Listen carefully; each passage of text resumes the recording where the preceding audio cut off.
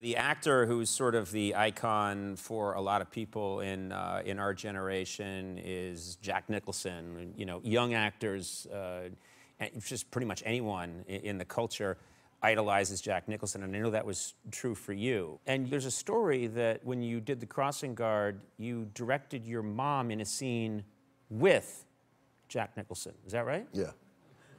What would that, I mean, that would be, first of all, that's your idol with your mom and you're directing. That would be a strange situation, I would imagine. I was giddy that day because it felt like I was playing a practical joke on both of them.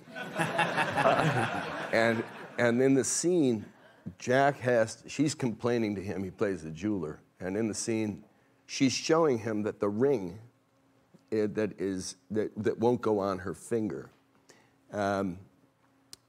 is not a size 7, her ring size. So she's complaining, and he finally gets fed up. And he grabs her hand, and he puts her finger in his mouth to slick it. Yeah. And then shoves the ring on, and he says, "See, a perfect 7." Yeah.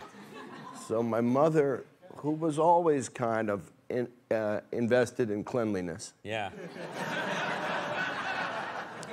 She was in her trailer getting ready for the scene with like this Pfizer Hex or Pfizer Derm, like scrubbing her hands. Right, right. And so she came to set and very proudly announced to Jack, "Jack, I want you to know that I've thoroughly scrubbed my hands. They're absolutely clean." He says, "That's good, Ma. You're on your own with my mouth."